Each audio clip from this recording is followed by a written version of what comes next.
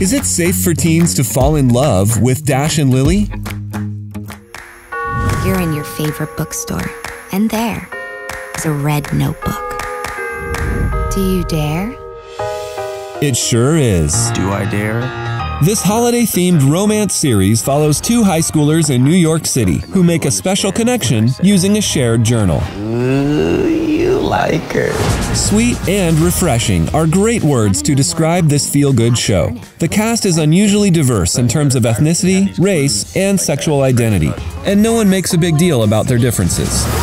There are also lessons about the importance of communication and courage, especially in finding one's way to a more fulfilled life. I believe! The story's not all smiles and twinkling lights, though. Expect a few rude jokes and sexual situations, plus some hard partying and one scene of underage drinking.